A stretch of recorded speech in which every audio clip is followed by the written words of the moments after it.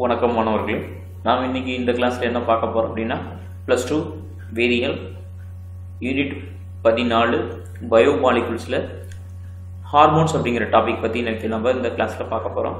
அதுக்கு முன்னாடி இந்த சேனலை சப்ஸ்கிரைப் பண்ணலன்னா இந்த சேனலை சப்ஸ்கிரைப் பண்ணுங்க, மறக்காம பெல் பட்டனை பிரஸ் பண்ணிக்கோங்க. அப்பதான் அடுத்தடுத்து போடக்கூடிய கிளாஸஸ் வந்து உங்களுக்கு நோட்டிபிகேஷன்ல வரும். ஸோ ஹார்மோன்ஸ் அப்படின்னா என்ன? Hormones is organic substance. இது ஒரு கரிம compound. Example for peptide or a steroid that is segregated by one tissue. It limits the blood stream and induces the physiological response, say for example growth and metabolism in other tissues. It is a intercellular signaling molecules. So இந்த hormones அப்படின்னா நம்ம என்னெல்லாம் சொல்கிறோம் அப்படின்னா, நம்ம hormone வந்து எப்படிலாம் வேலை செய்யுது அப்படின்னு சொல்லுவோம். ஹார்மோன் அப்படிங்கிற ஒரு ஆர்கானிக் காம்பவுண்ட். ஸோ இது வந்து என்னென்னா டிஷ்யூவில் வந்து செக்ரிகேட் ஆகுது. ஸோ இது வந்து நமக்கு வந்து பிளட் ஸ்ட்ரீமில் நமக்கு வந்து ஃபிசியாலஜிக்கல் நம்ம ஃபங்க்ஷனை நம்ம வந்து ஸ்டிமுலேட் பண்ணுது. சே ஃபார் எக்ஸாம்பிள் நம்மளோட பாடி ஃபங்க்ஷன் சின்ன குழந்தையிலிருந்து நம்ம பெருசாகும் போது நமக்கு வந்து ஹார்மோன் சேஞ்சஸ்லாம் நடக்கும். ஸோ அந்த ஹார்மோன்ஸ் அப்படிங்கிறது என்னாகும், சின்ன குழந்தையில் இருக்கும்போது ஒரு மாதிரி இருக்கும், பெருசாகும் போது ஸோ நமக்கு அடல்ட்ரேஷன் பார்ட் எல்லாமே க்ரோ ஆகும். ஸோ நார்மல் பாடி ஃபங்க்ஷனும் பாடியும் க்ரோத் ஆகும். ஸோ இந்த க்ரோத் அண்ட் நம்மளோட மெட்டபாலிசம் ப்ராசஸ்லேயும் இந்த ஹார்மோன்ஸ் அப்படிங்கிறது மெயினாக இன்வால்வ் ஆகுது. ஸோ இது வந்து it is inter cellular signalling molecules. இது வந்து நமக்கு வந்து அந்தந்த காலகட்டத்துக்கு உண்டான சிக்னலை நமக்கு வந்து பாடியில் கிரியேட் பண்ணிவிடும். இதுதான் நம்ம என்ன சொல்றோம்னா ஹார்மோன்ஸ் அப்படின்னு சொல்றோம். The process of a complex organism is regulated by one or more hormones. So இது வந்து ஒரு ஹார்மோன் மட்டும் நம்ம பாடியில் இல்லை, ஒன் ஆர் மோர் நிறைய ஹார்மோன்ஸ் இருக்கு. Maintenance of blood pressure, blood volume and electrolyte balance and embryogenesis, hunger, eating behaviour, digestion to name but if you. So இது எல்லாத்துக்குமே maintenance of blood pressure maintain பண்ணதுலேருந்து, வால்யூம் மெயின்டைன் பண்ணதுலேருந்து, நமக்கு வந்து egg மொட்டை form பண்ணுறதுலேருந்து, நமக்கு பசியை தூண்டுதல்லேருந்து எல்லாத்துக்குமே வந்து என்ன அப்படின்னா இந்த ஹார்மோன்ஸ் அப்படிங்கிறது ஒவ்வொரு ஹார்மோன்ஸும் ஒவ்வொரு விதமான ஃபங்க்ஷன்ஸை மெயின்டைன் பண்ணுது.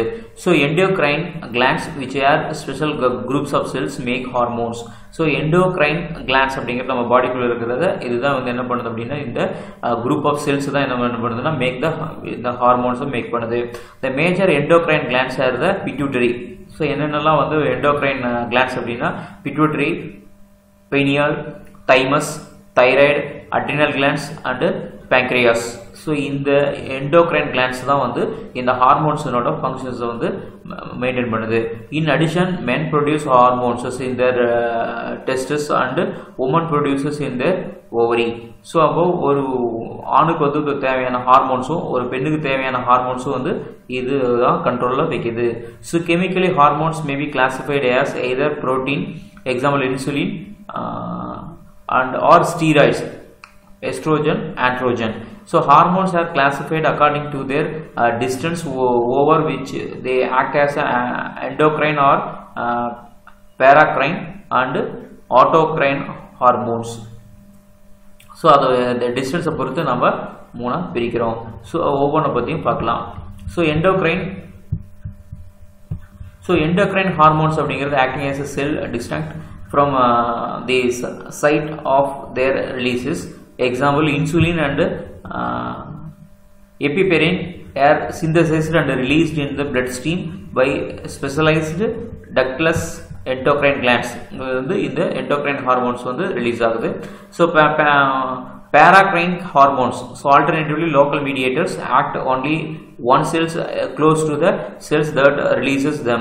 So example for interleukin 1.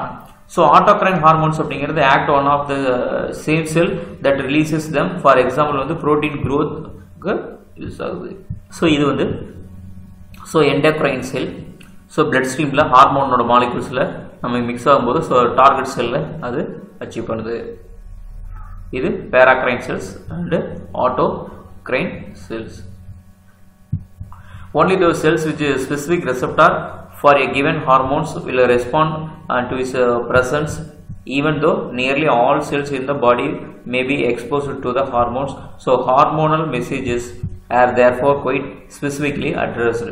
So particular hormones வந்து பர்டிகுலர் அதனோட ஃபங்க்ஷன் மட்டும்தான் பண்ணும். ஸோ எல்லா ஹார்மோன்ஸ் நம்ம பாடியில் இருந்தாலுமே அந்தந்த ஹார்மோன்ஸ் மட்டும்தான் என்னென்னா அந்தந்த ஃபங்க்ஷன்ஸ்க்கு உண்டானது வந்து ஸ்பெசிஃபிக்காக அட்ரஸ் பண்ணுவோம். ஸோ தேங்க்யூ ஃபார் வாட்சிங். ஸோ இது வந்து யூனிட் 14ஓட கிளாஸ் இது. ஸோ மறக்காமல் கெமிஸ்ட்ரி ட்ரெண்டிங்கிற யூடியூப் சேனலை சப்ஸ்கிரைப் பண்ணி பெல் பட்டனை மறக்காமல் ப்ரெஸ் பண்ணிக்கோங்க. ஸோ இந்த சேனலை பற்றி உங்களோட நெக்ஸ்ட் ஜூனியருக்கும் உங்களோட ஃப்ரெண்ட்ஸுக்கும் இதை பற்றி கண்டிப்பாக வந்து சேனலை லிங்கை வந்து ஷேர் பண்ணுங்கள், சப்ஸ்கிரைப் பண்ணுங்கள், கமெண்ட் பண்ணுங்கள், சப்போர்ட் பண்ணுங்கள்.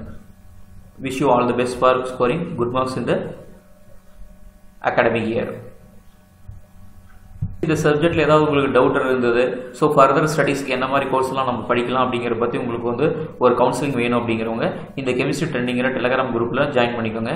உங்களோட டவுட் கமெண்ட்ஸ் உங்களுக்கு என்ன வேணுங்கிறத போஸ்ட் பண்ணுங்கள். உங்களுக்கு கவுன்சிலிங் அண்ட் கைடன்ஸு கொடுக்குறேன்.